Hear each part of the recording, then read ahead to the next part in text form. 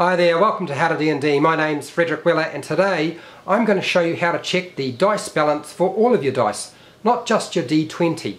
That means checking your D4, D6, D8, D10, D12, and doing that with salt water can create a few problems, and I'll show you why.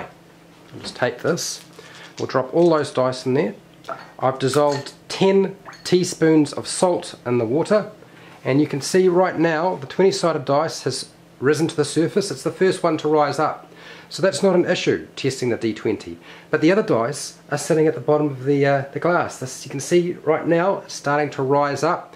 One of the dice is lifting up, and that is the 12-sided dice. And there's a few reasons why this happens, and I will explain to you.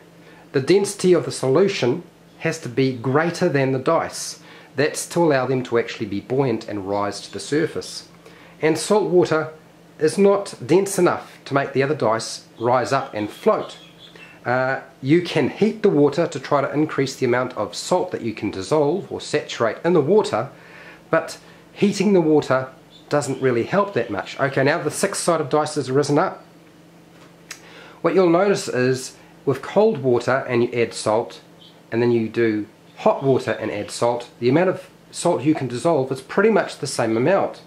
And the best way to do this is actually not with salt, it's to use sugar. And the reason being, you can dissolve about 5 times as much sugar in hot water compared to salt. So that is a much better solution to use for testing your dice. And we can see a few more dice are rising to the surface. Right now we've got that's the 8-sided dice and the 4-sided dice.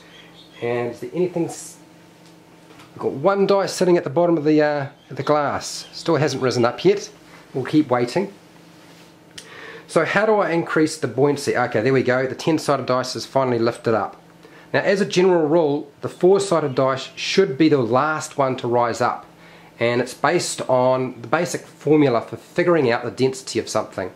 Now, density is determined by mass and volume.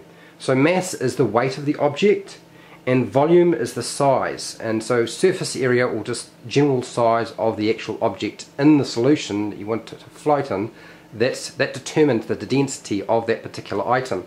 So we're going to change the density of our solution by using sugar. Sugar water is not actually denser than salt water. Now what I mean by that is, if you were to dissolve 10 teaspoons of sugar compared to 10 teaspoons of salt in a hot water solution, the density of the salt water is greater than the sugar water. But the fact that you can dissolve far more sugar than salt in water if you heat the water is what makes it really, really useful.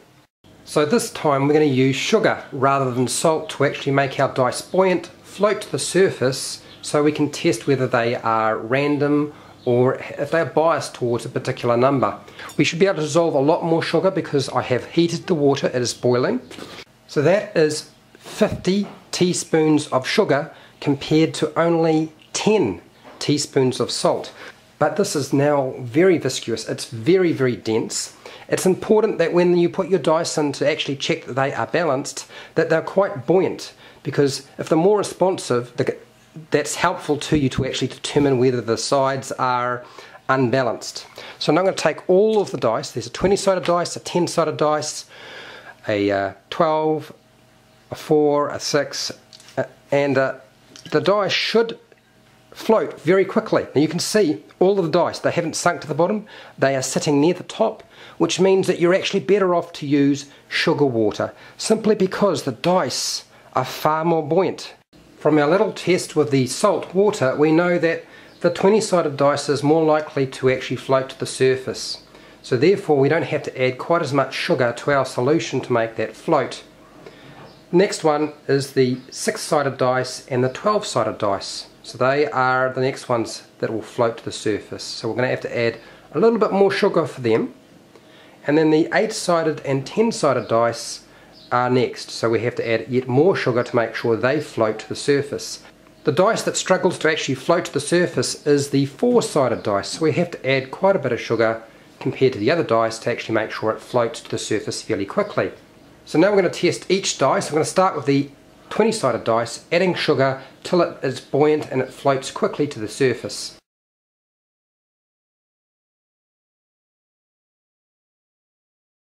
I have added 23 teaspoons of sugar to this glass, and now the dice is now buoyant. It's floating up fairly quickly, and I'm now getting it to a point where it's responding like the salt water was. So you need to add about just over twice as much sugar as salt to your solution to make a 20-sided dice float. So now that we've figured that out, we can take that dice out. We now need to deal with the next set, the 6-sided and the 12-sided. And right now, they are only partially floating. They are just making it to the surface, but they're not coming back, rising very quickly. You can see that they're taking a little bit of time to lift up back to the surface. So we're going to add more sugar. Now the 6-sided dice and the 12-sided dice are floating. In terms of their responsiveness, if I push them down, that's rising fairly quickly. So is that. 6-sided dice is not rising quite as quickly, but I would say that's 25 teaspoons of sugar. That 12-sided dice is now ready to be tested because it's floating back up the surface fairly fast. I can put that over here. The 6-sided dice, you might need to add just a little bit more sugar. It's not too bad. It is lifting up fairly quickly, but we could add just a little bit more. That's 27 teaspoons of sugar. And you can see that our 6-sided dice is now lifting back up to the surface nice and quickly. So that's just right. That's now ready to be tested. As long as you tip the dice and your number is changing, you know your dice are relatively balanced. Now the 8-sided dice and the 10-sided dice, you can see they are floating. How fast do they lift back up? Now the 8-sided dice took a lot longer, but you can see the 10-sided dice, it is lifting up fairly quickly. We can add just a little bit more sugar, I think.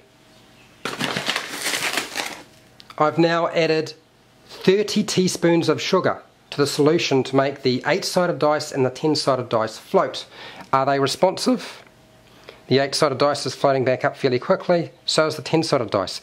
That's 3 times as much sugar in the same amount of water as the salt we used, which was 10 teaspoons and only about 8 teaspoons fully dissolved. So that means you have to actually apply quite a bit of sugar to actually make it actually float. But you can see they are rising fairly quickly.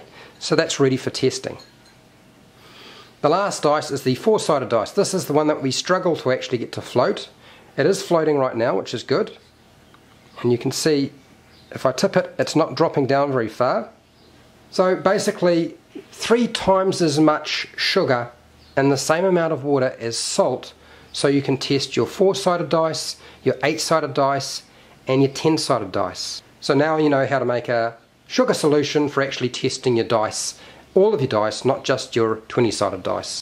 I want to thank Daniel Fisher again for putting up his video on how to check the dice balance on your dice to make sure they're not actually rolling low or rolling high, and that they actually do what they're supposed to do. And this video is really keyed in for anybody who wanted to check all the other dice. So now you know.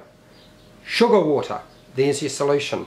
Epsom salts will certainly increase buoyancy more than normal table salt, but sugar's pretty easy to get by, and you can certainly increase the buoyancy of your dice to a phenomenal level by using sugar water. I hope that you found this video helpful. If you did, please share, like and subscribe if you haven't already. Make a comment below if you have any questions about how to actually check the balance of your dice, and I will try to answer those questions as best I can. I did a little bit of testing with the sugar water. I was actually amazed. A friend of mine by the name of Simon Abbott said, "Fred, salt water's alright, but sugar water is the best option." And I have to agree, sugar water is the best option. It's just very sticky. Till next time, keep rolling those 20s, and a D4, and a D6, and a D8, and a D10, and a D12. Yeah.